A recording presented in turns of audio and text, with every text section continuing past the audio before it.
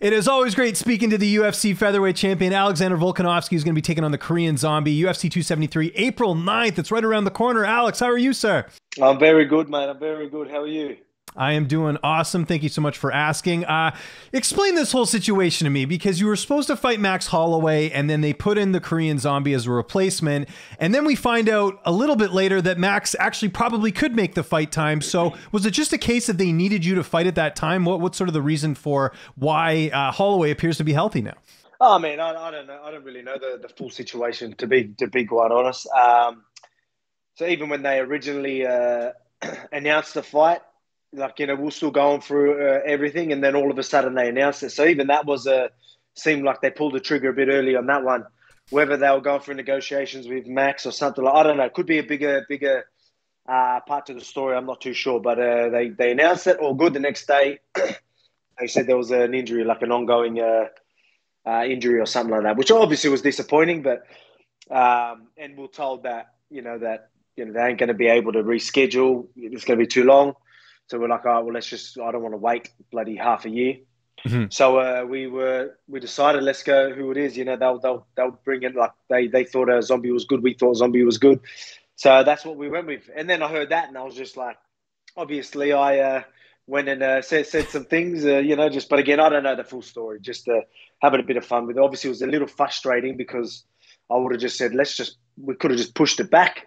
You know what I mean? It was like not even a month. So it was a little disappointing, but at the same time, at least there's a new face, new blood, and someone that I've always wanted to fight anyway in Zombie. The fact that, he's just been one of the top dudes of the featherweight divisions forever, you know what I mean? So Yeah. he's definitely a name that I wanted to always take out. So at least this fight gets to happen anyway. Yeah, and I should clarify, you were supposed to fight on UFC 272. They ended up moving this to 273, and then that's where the Zombie fight came in, and then this Max Holloway injury apparently was healed in time. So it's just a weird situation, but I did see your tweet. I think you kind of insinuated that, if Max wants to be the backup, it's kind of an advantage for him. Was there much blowback from his fans? I know you were joking, but you know how people are on social media. Oh, mate, of course they're going to be. You know what I mean? But I mean, they're going to hate me no matter what, so it doesn't really matter. So it's all good. But again, obviously, it was a little frustration, as well as thinking that I'm going to just do it just to stir the pot, maybe just to which was whatever. Anyway, you know what I mean. But at the same time, obviously, I'm over it. I got someone else in front of me, so that's all that I'm focusing on right now. But yeah, man, it's just again, it was a little frustrating just because I wanted to fight.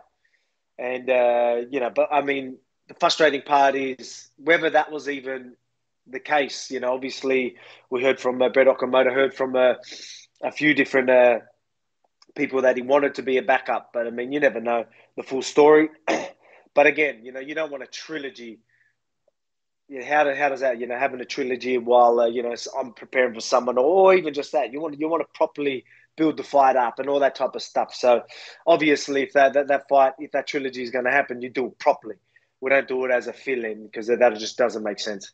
So, whether he was just playing a few games as well, you know what I mean? And that's why I thought I'll just, play some back, a bit of fun. But anyway, it's, that's it. That's all it really was. But obviously I'm over that because I've got Zombie and looking forward to that, man, because, it's a cracking card. Mate, I'm feeling good. I'm feeling really good. I can't wait to go out there and just show my skills. Does it add a little bit more as well that Zombie's going to be working with Henry Cejudo, someone you've been linked to in the past? It's kind of like, and I think Cejudo had a quote being like, "Oh, well, if I can't fight him, I'll train someone to beat him." Does that add a bit more to this fight? Oh, yeah, it will, for sure. Yeah, I reckon it will. Like, it'll be funny just, obviously I'm not diving too much into that.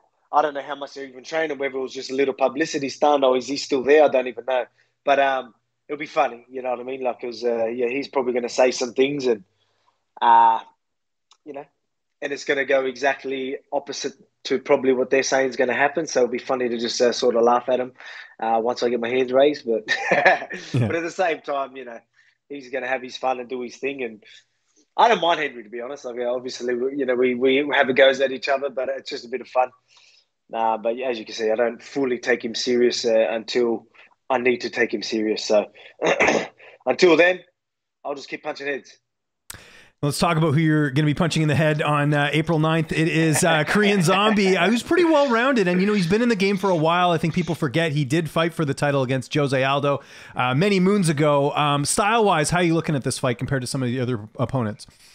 Man, stylistically, it's a good matchup for me. And I just think, well, I'll say that to whoever was across from me. I feel like I'm a bad match up for anyone. And even if someone does whatever problems people give me, I'm the type of fighter that I can adjust my style to nullify these problems and things like that. You know what I mean? That's the type of fighter I am. So, but in saying that, I think my style works well with someone like Zombie. I think he's going to change things up a little bit. Whether that is with Cejudo or these guys, I think their team's going to know that they can't just fight, the same way Zombie always does. So I'm expecting a different fighter. I think someone who's going to change it up, but that's not easy either, is it? So someone that has to change their style, something that they've been so good at for so long, to try and fight me. Look, I've had to do it before. I was successful, but it ain't easy. Mm-hmm. If he's going to try and change things up, it won't be long before that gets really, really uncomfortable for him, especially with my movement and things like that, and things I'm going to have him worrying about.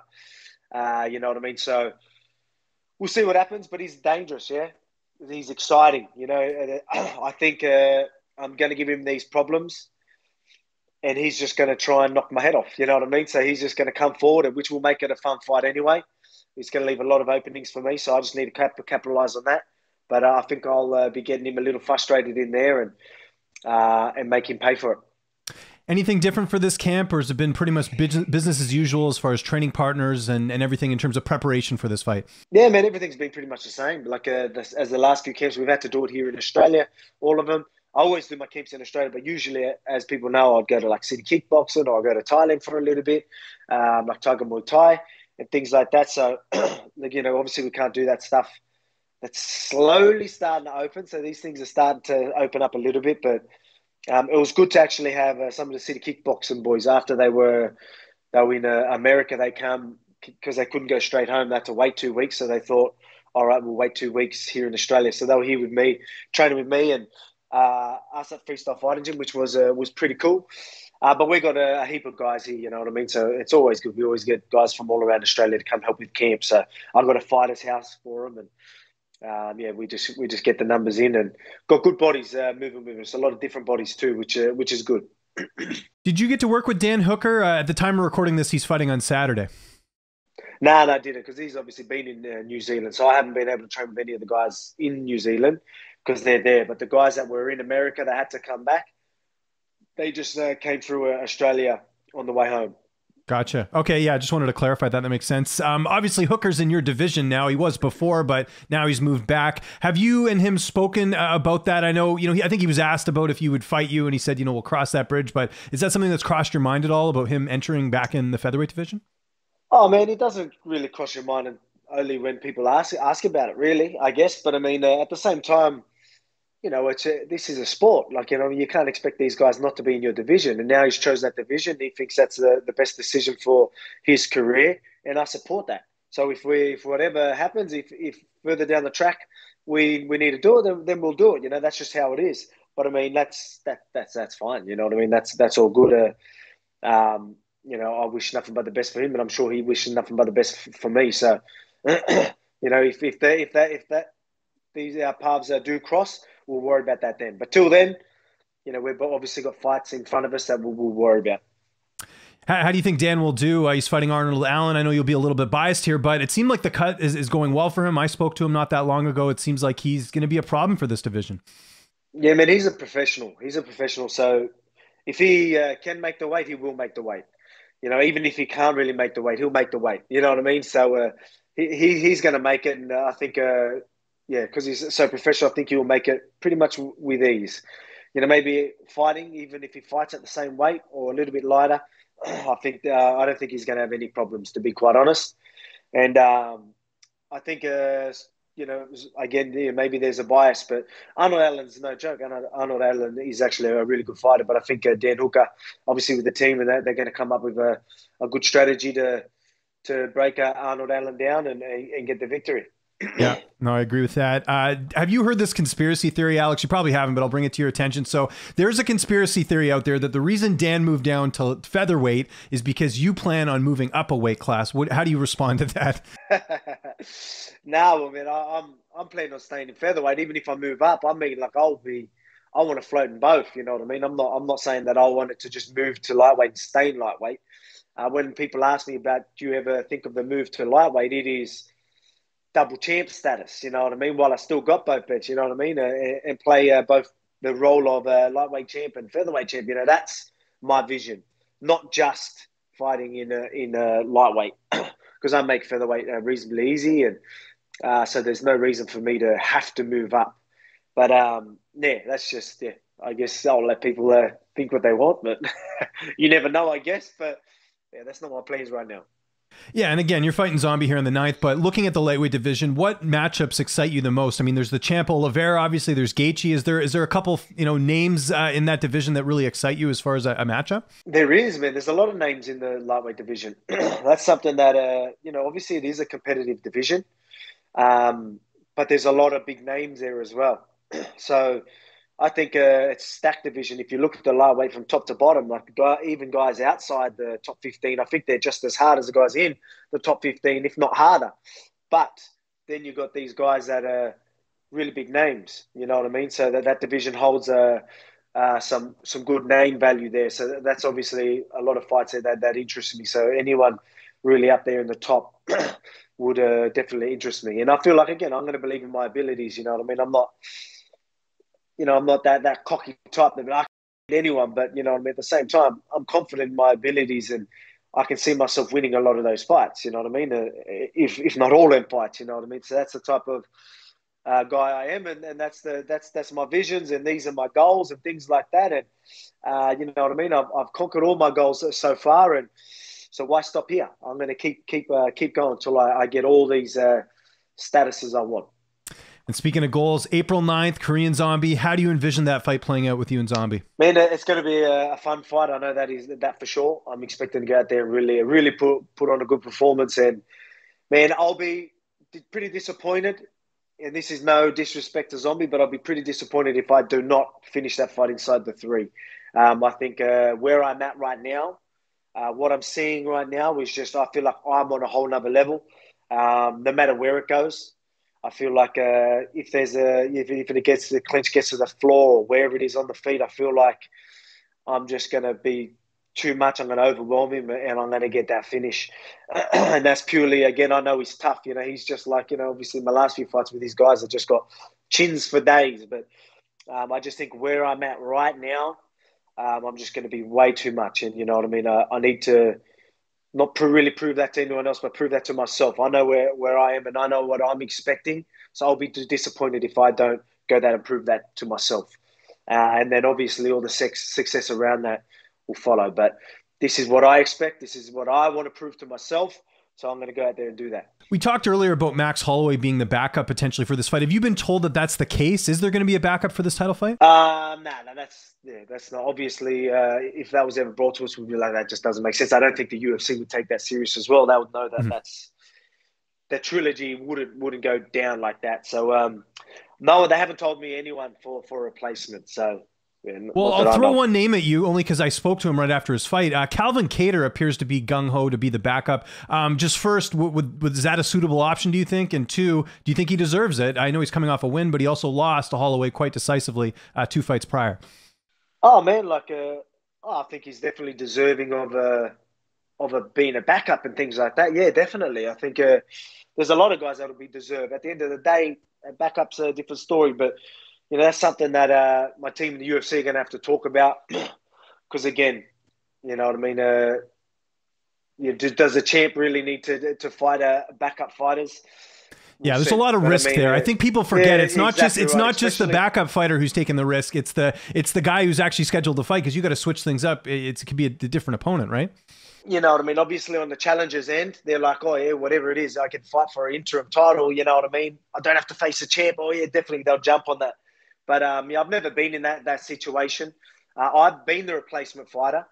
You know what I mean? And but at the same time, obviously, I don't think we've ever had anyone ready to be the backup. Well, the UFC have never told that to us. So I don't know if how that works. Whether my team's talking to UFC for that, I'm not sure. But I mean, obviously, if there's injuries and things like that, maybe I can just push fights. I'd rather just push fights back rather than just someone come in at the last week, no matter who it is, whether it's Kattar, whether it's Giga, whether it's Henry Cejudo, whether it's Max or something like that. I think that's as a professional and things like that. I don't think that makes sense.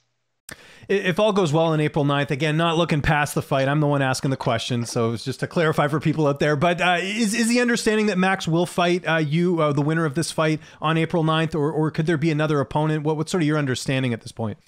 We don't know the understanding, to be honest. You haven't had again. I let my managers do all the talking and whatnot. Again, it would have been good to just get that out of the way, but we didn't. So whether that happens later in the year or something like that, but it just depends on the contenders, right? So at the same time, I don't need to prove myself to the haters and all that type of stuff. You know what I mean? Like I'm over all that. But I mean, if there's no one else, if there's no other contenders, top contenders, then I want the next biggest fight and the next best guy. And if no one's stepping up and fighting each other to take that title, then it's going to be whoever's there. And and Max has proved that he was there. That's why he was going to get the trilogy. So if people aren't going to go there and do work, then we're going to have no other choice but to do a trilogy. So it depends on what happens in the division. But I don't know. You're seeing some talks whether there is movement. We'll see. Obviously, Max is injured. I don't know the full story with that. But I want to get 3 fights this year. So that's something that, I don't want to wait around too much. So I'm hoping we have someone in the near future. Are you driven by the whole, greatest of all time talk in the featherweight division? Because you're certainly, getting those 2 wins over Holloway, you beat Jose Aldo. Does that drive you at all? I know you're just, you're a guy that loves competing and likes competing at a high level, but that you're kind of getting to that point with some of these wins with Holloway and then the most recent performance against Ortega. Yeah, man, it's just something that I've never really thought too much about. Like I never really cared about that. I was always a fun for my family. You know what I mean? I was just competitive and just whatever's in front of me. You know what I mean? I've just always, plod along like that, which has worked. But at the same time, I'm at a stage now where I'm looking at a lot bigger picture now. I am looking at the legacy, the GOAT talks, all that type of stuff. You know what I mean? And you need to. I sit there and talk about wanting to feed my family for the rest of my life.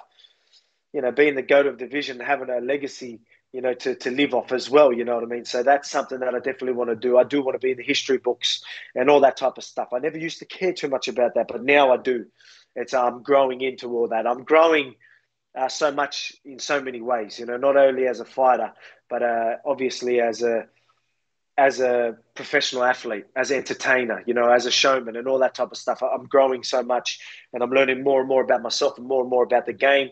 So that's why I feel like I'm definitely maturing in that sense. So I've definitely got my eye on all them GOAT statuses, pound for pound, all that type of stuff. You know what I mean? That's definitely on my radar, and I'm not too far away from ticking off a lot of those. Is there a dream opponent, past, present, future, that you'd love to fight at some point? Like I said, you just beat Holloway, you beat Aldo, you fought Ortega, but maybe, like a Conor McGregor at featherweight. I'm just thinking, past and present, is there any opponents out there that you kind of wish that would be like a dream fight? Oh, man, obviously Conor's always going to get his name out there, but you got to remember he was a featherweight. He was a champion of my division. You know what I mean? So I've taken out the featherweight, the featherweight champs. So to take out that's the only one left, isn't it? Yeah, it's just Conor. So it was me, Aldo, Max, you know what I mean, and Conor. So it makes a lot of sense. Obviously, it would be a dream. And then I've taken out all the other champs in my division. So that would be incredible. Obviously, you talk about the payday and all that, the circus around it would be great. But at the same time, when you talk about legacy, that's definitely, and he's undefeated in featherweight too. So, that'd mean something. But I don't think he's making featherweight. I was going to say the photos we've seen recently. I think he'd have to cut a leg off to make 45 at this point. It'd be pretty tough. But obviously with fight, you'd do it anyway. I'd do that at welterweight if I had to, whatever. But at the same time, we'll see. I'll just worry about Zombie because Zombie's in front of me. And we'll see, you might get some drunk tweets from Conor McGregor again, and maybe we can ride off that and see what happens from there. but hold on, just to clarify, you just said it there. You'd fight Conor McGregor at welterweight? I'd fight, 100% I would. I'd fight him at any weight. Okay. I like that. That's cool. 100%. That's cool. Yeah, that doesn't surprise me hearing that from you. I mentioned Calvin Kattar earlier. What did you make of his win over Giga Chikadze? I think a lot of people were counting him out after the Holloway performance, but he went out there and he looked great. Oh, he did. He did look great. I still feel like there was some holes, but I mean, the guy. I liked the fact that he had a game plan and had a bit of strategy to really nullify Giga, which was, I don't think it was like too. What's the right word? Adverse? No. I don't know if that's the right word. I don't think it was like some greater strategy that completely nullified it. Like, it just seemed like, he nullified that Giga kick and, put a little bit of pressure and things like that, and it completely shut him down. But, again, I look at this and I'm pretty critical because, I like to really break fights down. Like, I look at it and I obviously put myself in these situations and, things that Cain did then. Would that work on me? No, it wouldn't. But at the same time, to see him make some changes and adjust for that fight was pretty incredible because watching him against Max Holloway, he really struggled to adjust that fight. He started doing, he was just constantly doing the same pattern. And obviously Max just absolutely capitalized on that and he didn't know how to mix it up and change it up. So to see him evolve and be able to mix things up for the person in front of him I felt like that was pretty impressive. There was still a lot of holes and things like that. But, I mean, at the same time, I definitely seen him evolve in other areas, which was pretty cool. And another featherweight who's been making some noise a few weeks ago, Bryce Mitchell, getting that really dominant win over Edson Barboza. What did you think of his victory and his potential as a contender in your weight class? Yeah, man, like I said, there's so many guys that are just not too far away, you know what I mean, which is pretty exciting. And I just need them to keep fighting because I want these guys. I want these contenders. I want these guys that everyone's going, this one, yeah, he's definitely next. Let's do it. You know what I mean? So, he looked good, against Barboza. To go out there and just completely dominate him was pretty impressive. But again, I look at it, I put myself in their shoes. I look at obviously Bryce Mitchell's style. I think I'm a very bad matchup for Bryce Mitchell. But I mean, he looked great. He looked great. I thought the way his control on that was pretty impressive. So credit to him. Taking a hard turn here. Have you been following what's going on with Cain Velasquez? Have you seen what's going on in the news with him? Obviously, a really unfortunate situation. What's happening? Yeah, it is unfortunate. It is unfortunate where, you see some people doing shit like that and then they almost get a slap on the wrist. And then you see someone like that who, heat of the moment, you could just see the emotions that would be involved in something like that. And then, he's going to be paying a crazy price when these other guys, like I said, get a slap on the wrist, which is just a complete bullshit. You know what I mean? I know this needs to come into play. You know what I mean? Like, obviously someone's not going to be thinking completely straight when some shit like that happens. You know what I mean? So, and this hits close to home. Anyone with a kid's going to know that. You know what I mean? Like, I think Dana hit the nail on the head. He did exactly what everyone said that they would do if they were in that situation. You know what I mean? And that's true. It's ridiculous. But again, it's obviously laws are laws. But I mean, there's got to be some things need to come into play. You can't treat this as just a crazy act of madness. You know what I mean? Like let's be real with this. He would have been emotionally unstable in that situation and did something that has to come into play, especially when your kids are involved and shit like that's involved. But yeah, so I'm hoping. I don't know what's happened. I'm hoping he doesn't get in too much trouble for it. But I don't know. The law can be pretty messed up sometimes. It certainly can. Yeah. No, I wanted to get your perspective as a fellow dad. I don't think we spoke after the win over Brian Ortega. Did you guys kind of bury the hatchet, or is there still something there? Because I know he showed you a bit of respect after the fight, but there was a lot of emotions on that season of The Ultimate Fighter, and obviously, there's a lot there. Yeah, man. Look, I think it's just when you're spending so much time with each other, competing and all that, and you start to. Got to a stage where I was looking for things to annoy me. You know what I mean? I was trying to stir him and trying to get in his head and little things like that. And then little things he would say would annoy me because I'm probably looking for it. So it was obviously I was like, I thought, this bloke, I mean, look, who does he think he is? I was a bit like that before it, but once we shared that moment, and even even like he proved me wrong in many ways. So I definitely think we buried the hatchet. I even talked to him a couple of times on like the social media and all that, and just said, mate, well done, you earn my respect and things like that. I think after the fight, he goes, I reckon I remember telling you that if we had beers together, we could, we could be homies, we could be cool. And I was like, yeah, I probably knew that. I just didn't want to believe it at the time. You know what I mean? But yeah, I think we're pretty cool now. So, but again, like I said, when you're on the Ultimate Fighter, you're filming so much with each other. You know what I mean? You've got guys.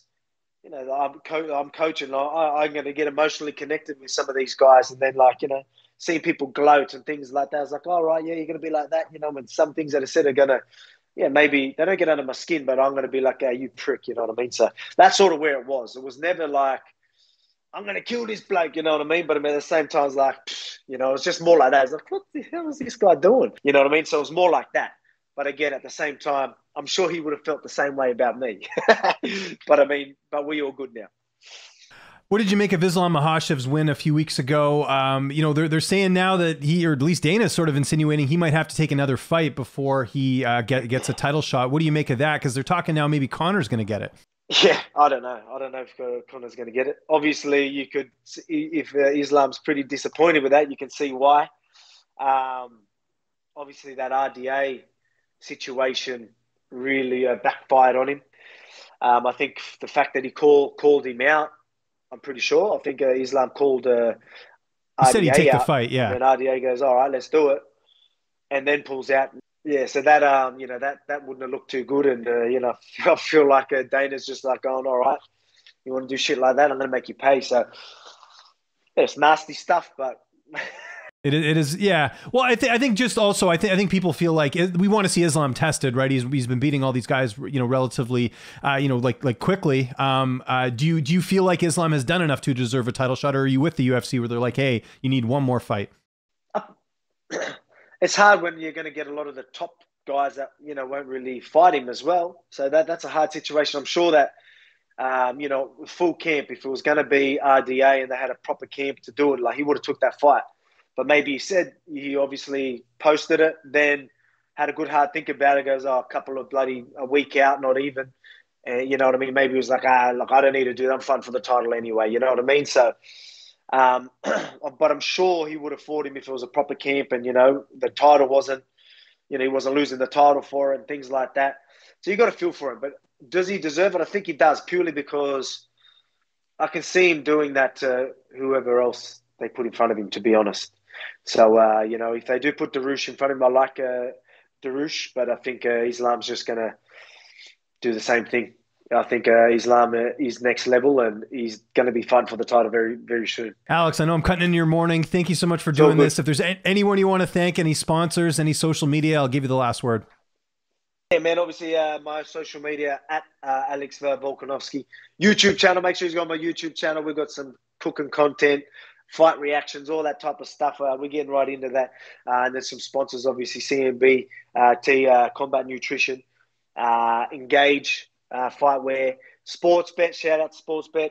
And yeah, there's plenty others, but I'll leave it at that. And shout out to all my fans and their supporters. Make sure you tune in April 9th, your time, April 10th in Australia. Make sure you tune in. We're going to put on a show.